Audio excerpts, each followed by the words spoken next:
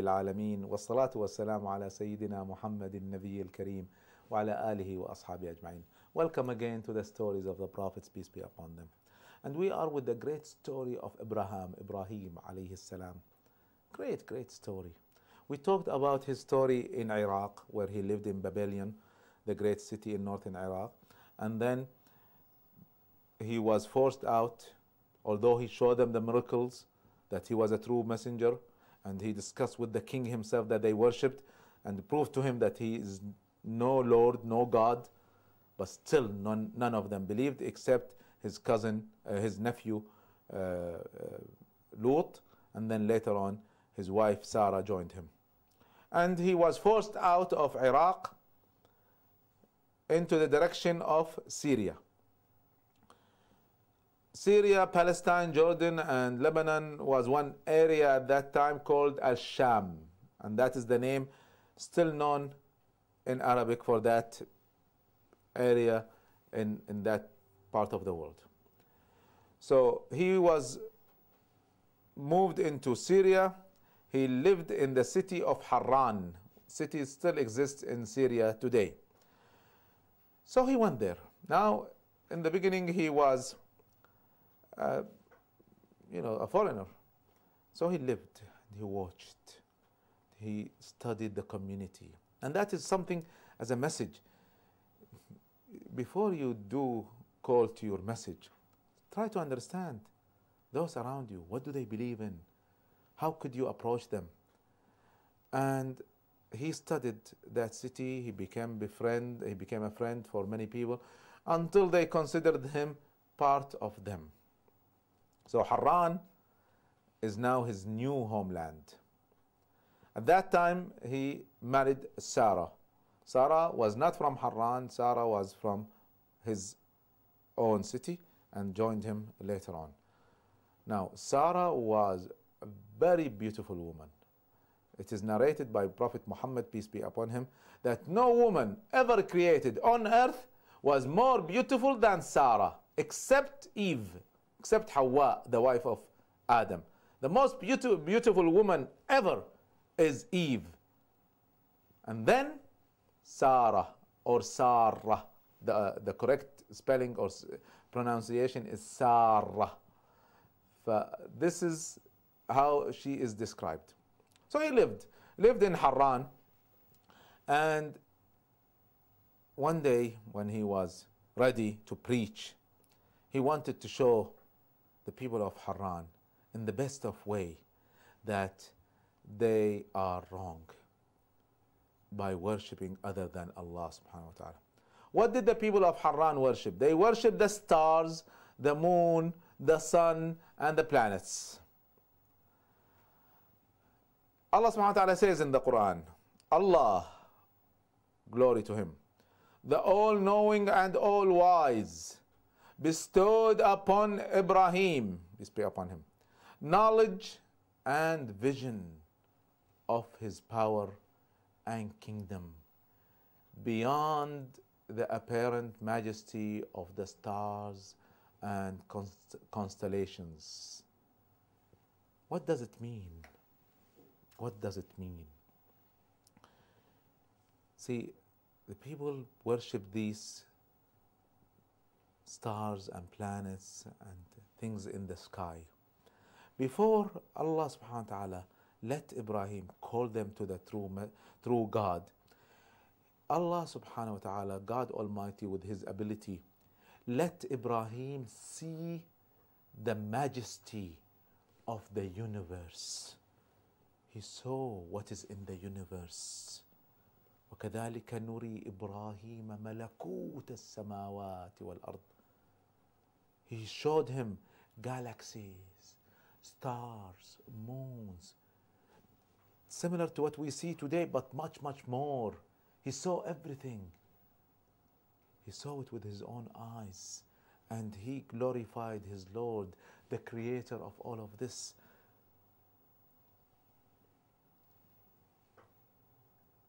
This was before he called his people not to worship the stars.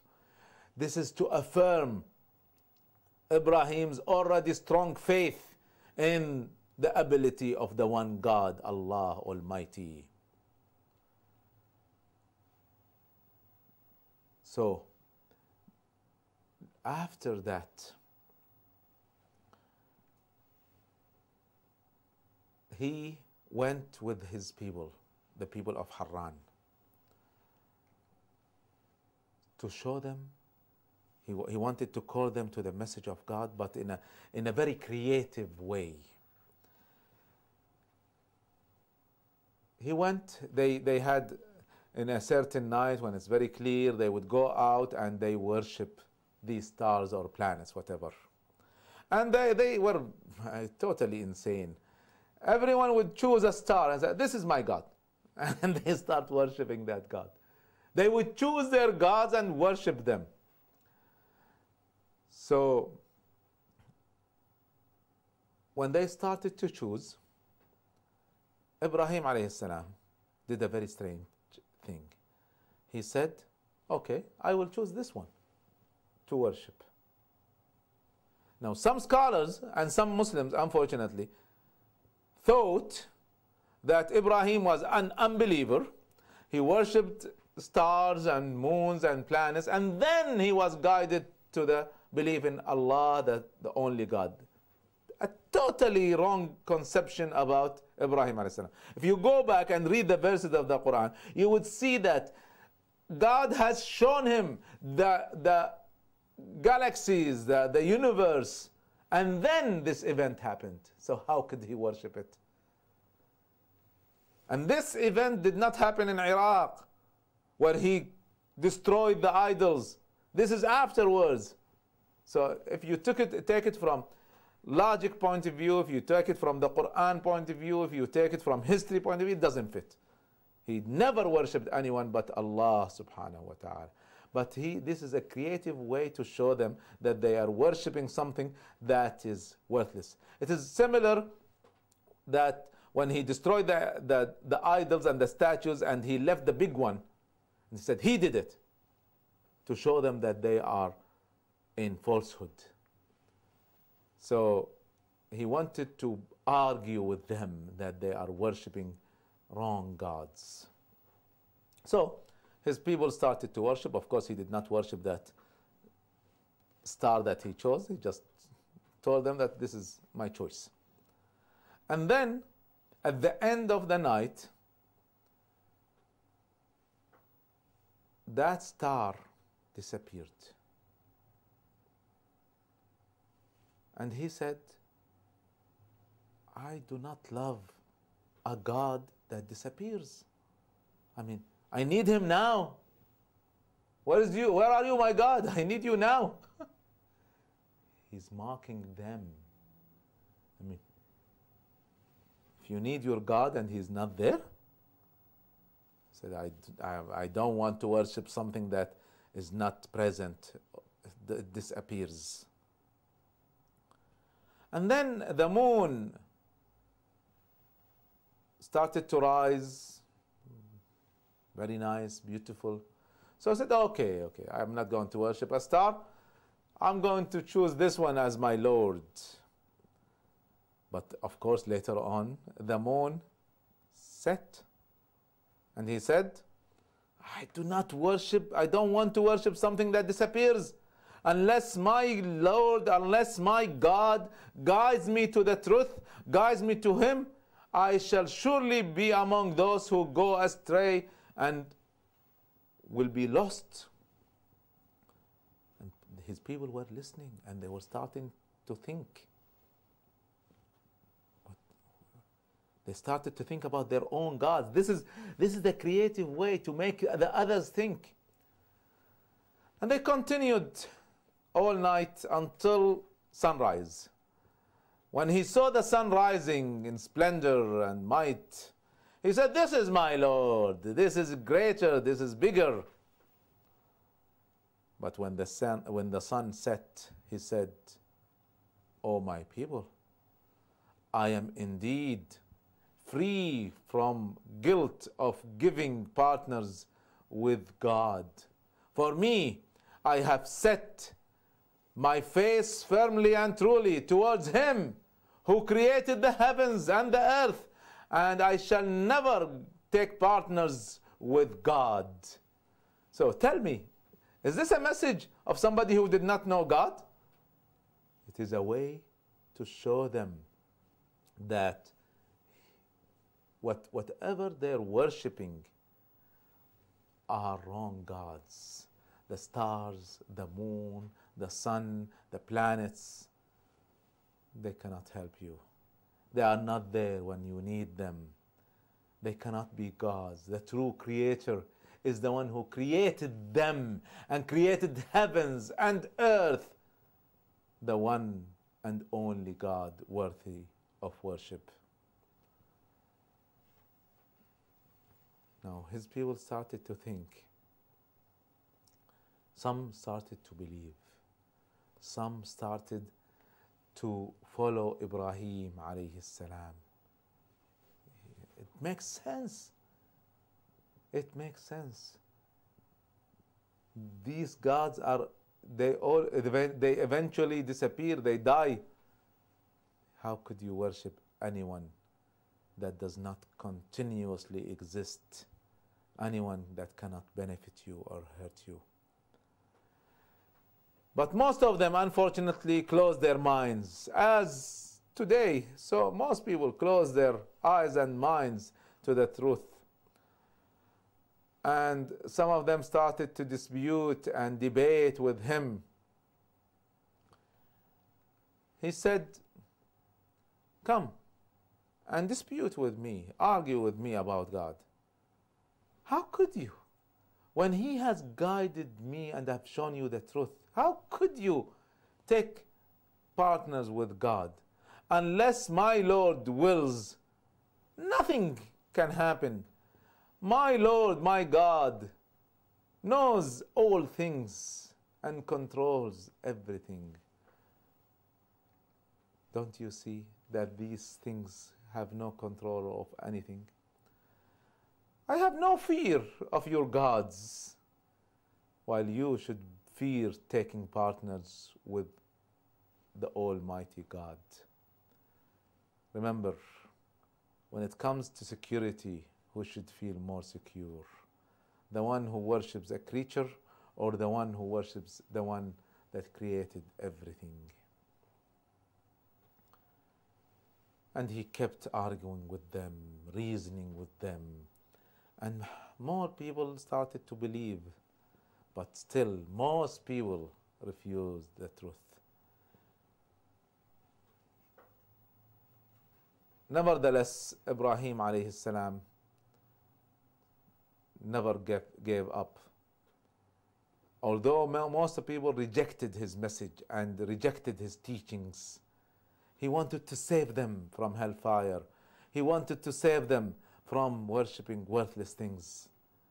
Ibrahim alayhi salam was asked to leave again by the leaders of Harran.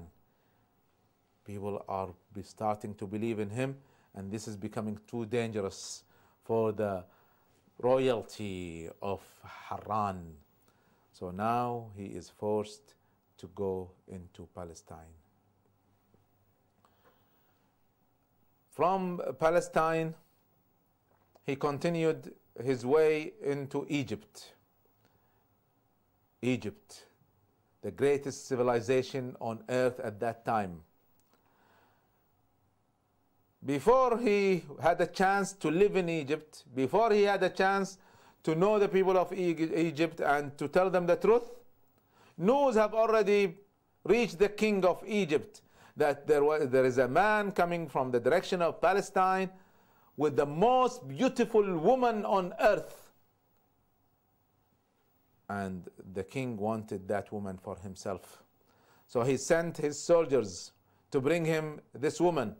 And he gave them the orders that if she has a husband, kill her husband. Now the soldiers came. Now Ibrahim didn't have even a chance to settle into Egypt. This is just as he entered. Allah subhanahu wa ta'ala informed Ibrahim, peace be upon him, of the impending danger that is coming to him. Ibrahim told Sara, "Oh Sara, there are no believers in Egypt except you and me. If they ask you about me, say that you are my sister," meaning my sister in faith. So the soldiers came toward Ibrahim and Sara, and they asked Ibrahim, "Who is this woman?" And he said, "She is my sister."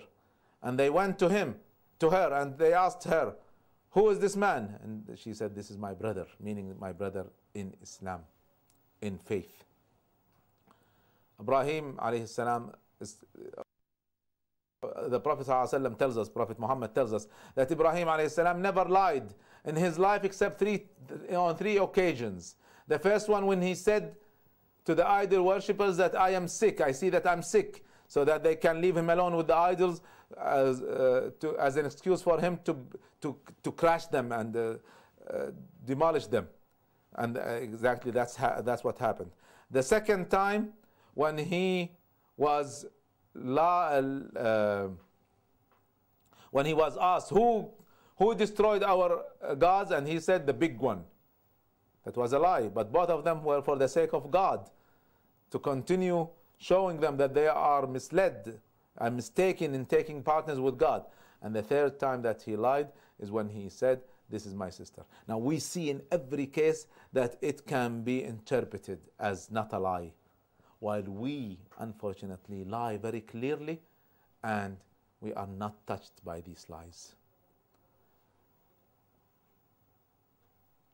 Now he said to them that this is my sister. She said, "This is my brother." So they left him alone and took her to the king. Now when the king saw her, she was just amazing with beauty. So this tyrant king wanted Sara for himself without marriage. So he tried to grab her with his hand, from her hand, to pull her to his bed. And she prayed. While she was in that moment, she prayed. Very nice prayer. She said, "Oh Allah, if you know that I believe in you and in your messenger, and that I am pure from adultery, and I have protected my chastity except for my husband. I was not touched in sexual relation except by my husband. Then, oh Allah, do not let this unbeliever touch me." So the king was approaching her while she was making this prayer. When he stretched his hand was paralyzed and froze in its place. He could not move. He could not move his hand. And he started to cry, unable to move his hand. And his aides came into the palace, rushing to help him, but nobody could do anything. So the king pleaded with Sara, "Please, if you have done this to me, please, let me go, and I promise you I will not harm you." And with that promise, Sara asked Allah to let him go, and he could move again. But he tried again, and immediately he was paralyzed until Sara let him go. And then he tried a third time, and every time he does that, he was paralyzed. And when he was, for the third time, left alone, he could move, he said, "This is not a human being. This is a devil.